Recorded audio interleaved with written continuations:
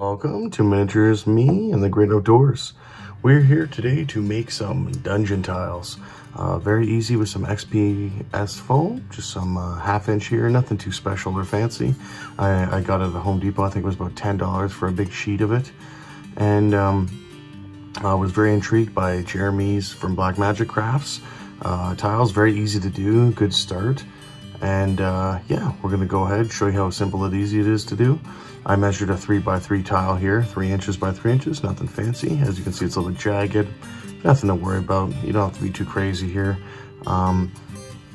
As it's a starter thing, all I used was an X-Acto knife, not a very good one at that. And yeah, that's why it's a little bit jagged here. But with the stone look that we're going to achieve, it's gonna look pretty awesome. Let's get to it. First things first, we're just gonna measure our marks. Here. Okay, move it down. Okay. Now this is crooked in any way. Oh, I wouldn't worry too much.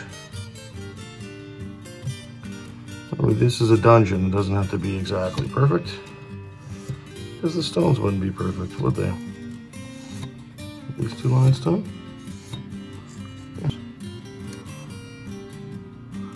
As you can see, I'm quite terrible at measuring. No need to be exact. Just a little bit off will give it a little bit of authenticity, in my opinion. I've already done quite a few of these. As you can hear from his vid, I basically did the same amount as he did. A couple of 12x12s, a few 6x6s, about 16 3x3s, just to be prepared for the future of any big giant campaigns we're about to do. I just hope to use this for my first one ever. I think it would be excellent. So now, like he said, we're gonna follow the lines down here. This way, when you see the tiles finished beside themselves, they won't look so bad. Now, this is about 3:34 in the morning I'm doing this.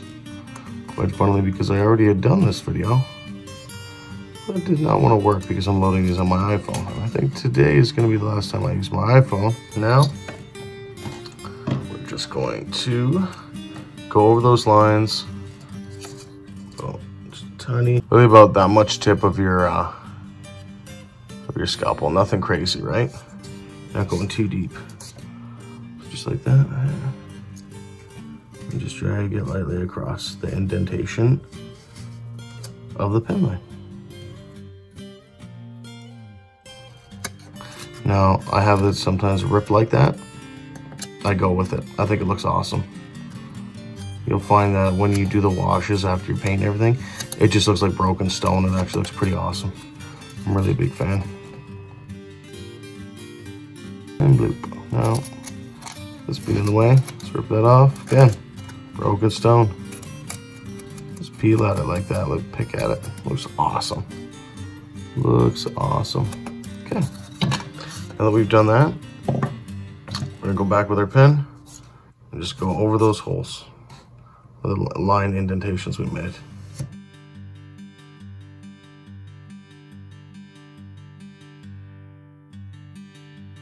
Man, you got a 3x3 tile. It's very easy. It's going to take a wash, no problem. You're going to find the Midwinter mini swatch that I've created, following his recipe. Wicked recipe. You'll see that later in the video. This is the fun part though. Some cracks. And then what you can do is you just kind of make your indents harder, right, for your cracks. And then when you paint and fill the wash, you'll see that it just flows in there beautifully. And that's that. We got a wonderful little tile ready to go. Okay, on to the next. Okay, now we have set up some Black Magic Craft style. Just some matte black paint, some matte Mod Podge mixed up in there. I like gray is fine for me. Hose her down. And I've actually been meaning to do this for years. So yeah, just get it nice. Don't leave like globs like that. You know, you want to, even if it's thin, it'll dry okay. You just want to get coverage. If you feel it's too thin afterwards, just give it another coat.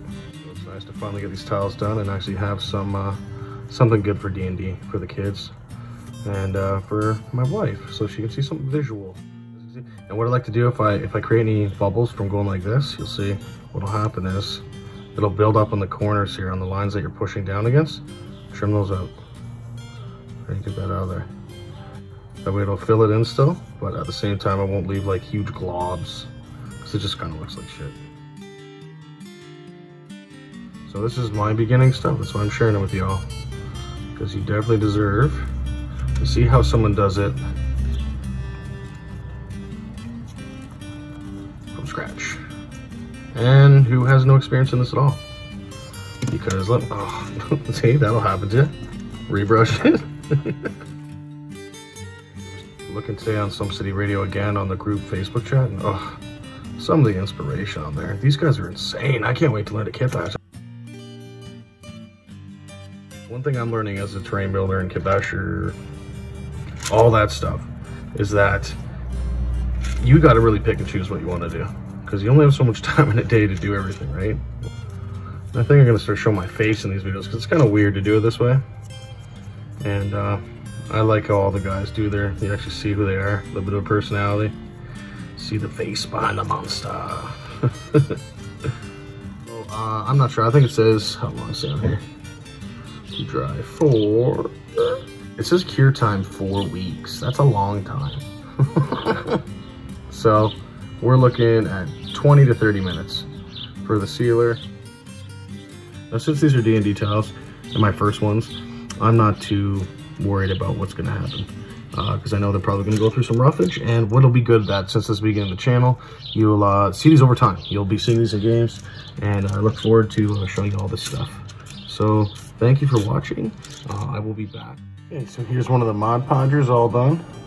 Just covered in that Black Magic Craft mix, dark black, and Mod Podge. Might cover on the side circle. You'll see how we cover that up. So we just get some of this medium gray that I showed you. That I was speaking of in the pictures, the medium gray here. I'll take this medium gray, just kind of wet dry brush it with this makeup brush. Right in there, okay? Get all those cracks.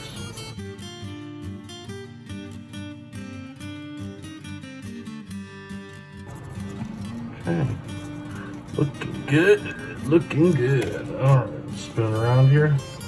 A little bit hard to work without touching it, but again, don't worry about it. These are rough tiles. We're not trying to make crazy, super high-end gaming tabletop quality. We're making emotional stuff. Through our heart and emotion will our beauty shine through. That's what happens when you do your late night vids. It's not looking too bad. It's actually looking pretty decent. Decent. Okay. Okay. And then I'm just gonna put that and let that sit on some Reynolds wrap, baking paper, non-waxed paper, and let it dry. Come back with the next color and do a lighter dry brush on it. And yeah, doing good. It's just coming along. We have our nice finished block here. We have that, what was the medium here? Let me see here. It was the medium gray. So the next we're gonna put on a steel gray, the lighter gray, to just kind of dry brush your higher. I'm gonna use one of these brushes, see how it works. And we're just gonna try and highlight a bit. And it doesn't matter how bright it is because of the wash that I'm gonna put on, which I have made, the Midwinter's Mini Wash recipe. Give it a big shake. Now I think I added in a little bit extra. Like he said, do it to your own taste. I haven't even tested on minis yet, but I have all the faith in the world that it is going to work on this beautiful piece of terrain that we're going to work with.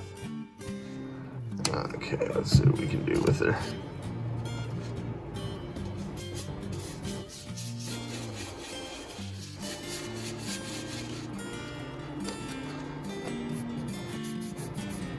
Oh yeah. Oh, that's just beautiful. Oh, goodness, yes. Now you could do this like Jeremy said in Black Magic Craft to your heart's content. Some people will go over it a bunch and really highlight it up. Now the wash is going to dim it down, so I'm not too worried about that.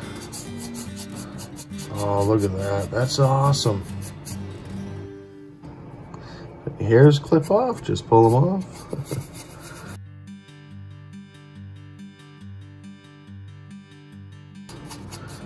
Boy, am I looking forward to playing on these things. That looks great. Super easy too.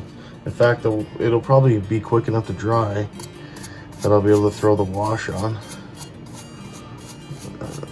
Yeah, look, see, there's that stain there. Looks totally fine. Especially if the wash will be in there like nothing. Alrighty. Now that we have these all grayed up, take a different block here. Got a bunch of them here all prepped. Right, very simple to brush through these, as you can tell. So what we're gonna do now, custom Midwinter's minis wash. Excuse me, if you don't know how to do this, if you don't know how to do the Midwinter's mini wash, just go check this video. It was a perfect video, and I'm telling you, I do not want to be spending, especially I can only imagine now, the prices, bottles of this. Don't use bottles of this on your nice, like, custom made terrain, okay? Yeah, it's nice and that's awesome, and even if it's crazy beautiful, when you're starting out, this is my first stuff I've ever made, I would not waste a $10 bottle of Nuln Oil. Imagine how much I would need. Right? It's crazy. And this, 20 bucks. Tops, if that. Dip her in, just give her. Treat it like a wash. You want it to be like your Nuln Oils or your Agrax, right? I did get the Dollar Rowney. I just got black and burnt umber. So I watch a lot of Vince Venturella. I haven't in a bit, but he explained if you're gonna have any inks to start to make these washes, those are the ideal ones. I'm usually really bad at washes on my minis because I'm kind of slow, because I'm trying to be so meticulous. And I'm learning better to, as you can see here, be a lot quicker with it. You can see it flows perfect. Very nice. I think I put in one extra water and one, maybe 1 or 2 drops of dish soap. That seems okay. Oh, see this part here? So I'm like, oh no, I'm running out of time. You're not running out of time. Just go like that. Take a big dip. Boop, boop, boop. Right in there. Right in there. Alright. There she goes. There she goes. Okay. And that's it. I had one drying a couple minutes ago. Let's see what it looks like. That was the one I did from earlier. See, all those highlights are just kind of blending in nice. Let's do one more. My poor little one, he's in his bedroom. Because he's like, Daddy, are you going to do your video today? And I said, yes, son. This is the last one. You don't have to worry about coming out. I'd like to do some videos with him.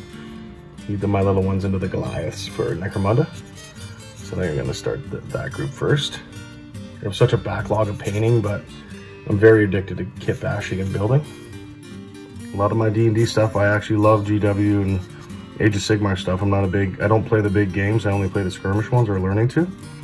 So I'll be basically using all my Age of Sigmar for this stuff. Nice, cool D&D games. And I have a million ideas to do with that stuff. There's so many good characters for D&D for posting it. There we go. Presto changeo. Okay, I'm gonna put that down to dry. Jeremy, I want to thank you again, buddy. Well, like you see my info, the reason I made this channel is to meet people. The people that inspired me and helped me get through some tough times mentally. It's no different for me than fly fishing, hunting, and just meeting all these good people. I'm not used to the people that I hang with, the new people that I've been around with in the past few years of my life, and it's been a wondrous change of interaction with people. And miniatures and painting and wargaming, I haven't even started to play these games yet, and already they're just wonderful people. Anywhere I go, doesn't matter what store, everyone's been great.